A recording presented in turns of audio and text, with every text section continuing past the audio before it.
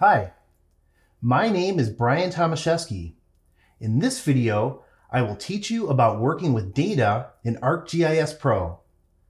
Welcome to GIS Master Class.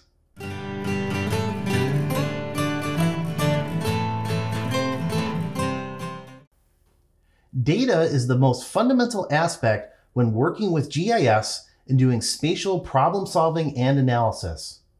Therefore, it's imperative that you have an understanding of how to find, create, and manage GIS data.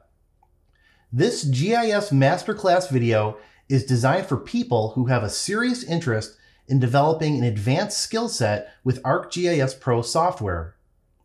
In terms of being able to conduct your own independent projects working with your own datasets. Also, to be clear, this video does not cover background concepts such as shapefiles, raster, and vector. If these topics are new to you, take a look at the card above to get a background on these GIS core concepts. This video also assumes that you have a basic understanding of the ArcGIS Pro software environment. If you are brand new to using ArcGIS Pro, this card will help you get introduced to the software in general. However, throughout this video, you'll find that you will learn more about the operation of ArcGIS Pro as you learn to work with data.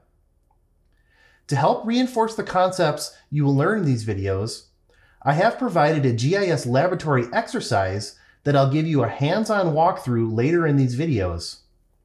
You can download this GIS exercise from the link provided in the video description below.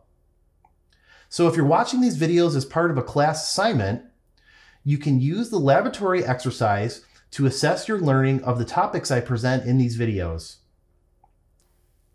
In the GIS laboratory exercise, I'll use a case study of compiling GIS datasets related to disaster management. Specifically, Hurricane Dorian that occurred in 2019 in the Bahamas. I'll tell you more about this case study in just a moment. So with all of this background in mind, let me tell you now what topics I'll teach you in this GIS Masterclass video. In this GIS Masterclass, I'll teach you about 4 things. First, I'll talk about metadata. Put simply, metadata is the idea of data about data. Metadata is very important for making sure that a data set you will use is relevant and of a quality level necessary for your project. Next, I'll talk to you about finding geographic data on the web from a wide range of sources. This is perhaps one of the best skills that you can learn to determine if a given data set is worth your time and effort. And this is in fact where metadata can become very important. I'll next teach you about file geodatabases, which are a standard data stored format used in the ArcGIS Pro software. Specifically, we'll create a file geodatabase and populate it with some data that we download from the web and data that we create ourselves.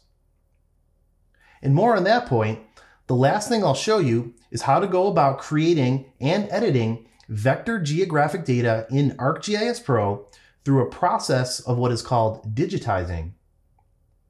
And as I mentioned previously, I'll show you how to apply all of these concepts using a hands-on GIS laboratory focused on working with data in ArcGIS Pro.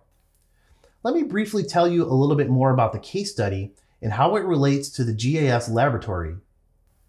I will use a case study of compiling GIS datasets related to a disaster management application.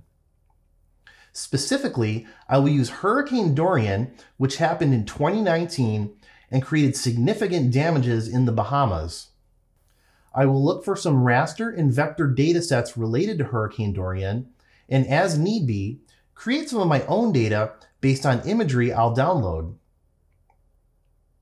Specifically, as per the laboratory instructions, I'm going to find an ArcGIS online resource, find 2 vector datasets, find a raster dataset, create a file geodatabase, create a domain table, create a featured dataset, export datasets into a file geodatabase, and digitize vector features from a raster image.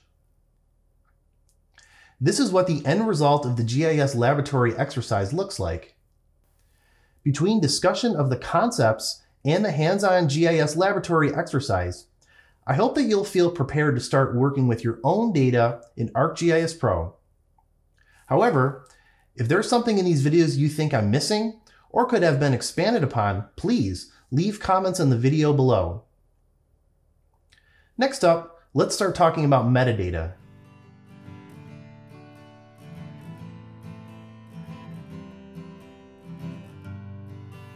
Hi, this is Brian Tomaszewski.